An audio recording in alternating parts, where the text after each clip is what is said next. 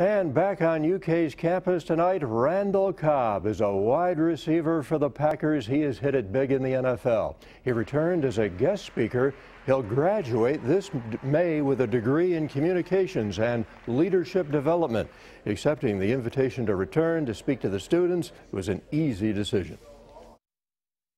This is my old Kentucky home. You know, I'm fortunate enough to have a great career here and have the opportunity to be able to come back and be a part of different events and different things. And it's just special to me. I feel like I was able to find myself when I was here at the university. You know, coming from Knoxville, Tennessee, a kid on my own in Lexington, and just being able to meet people and make friends and build relationships. And you know, that's what I'm going to stress on tonight whenever I have the opportunity to speak.